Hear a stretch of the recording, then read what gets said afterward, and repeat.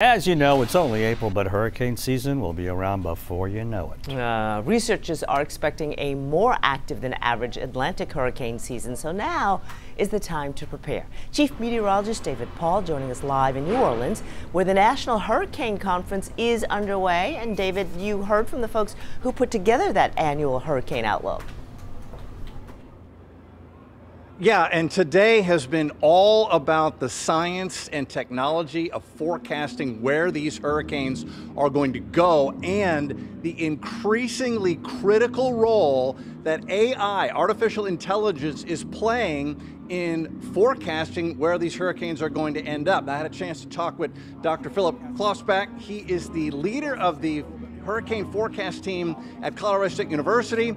Here's a little bit about what he had to say about AI in computer modeling. An AI model is different. So one of the advantages that it has is it's much faster, because effectively the way an AI model works is it effectively so normally, like if you have an equation and you basically, like, if you learn to solve an equation, and if you effectively say, okay, here's how you solve this particular equation, whereas an AI model, you basically just say, here's a whole pile of data, you figure out the equations from that, and that works really well on these shorter term, or when you have a ton of data. So like on a day-to-day weather prediction, and so they've already shown quite a bit of promise, especially for track prediction for hurricanes, and in a whole lot of other just broad forecasting of weather conditions. Yeah, that. So here's the deal.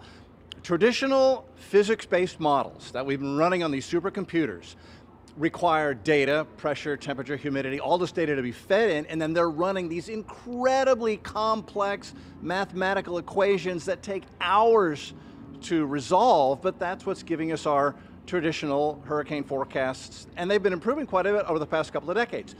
What AI is doing is it's not running those algorithms at all. What it does is it's looking back at all of the decades and decades of past forecasts and past analogs. So it's not running a computer model, it's just looking at what worked. When the storm was here, there was high pressure here, there was low pressure here, and where did the storm go when those conditions were in place? And that's what it's looking at. It finds all those examples of when a storm was there and where it ended up, and it learns to make a forecast from that, and those are getting better and better, guys. Very sophisticated kind of pattern recognition. Wow. And are we seeing any real-world success with the AI forecasting?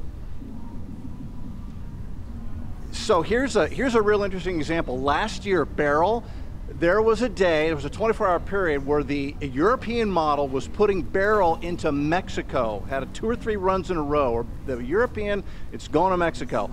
At the same time, the AI model was putting it into Texas, and that is exactly where it ended up. Of course, it ended up hitting Houston as a Cat 1 hurricane. So yes, we are seeing improvement. We've got years to go to get better at it, but that's what's going on, guys. Back to you. Fascinating stuff. David Paul in the Big Easy. All right, take it easy there.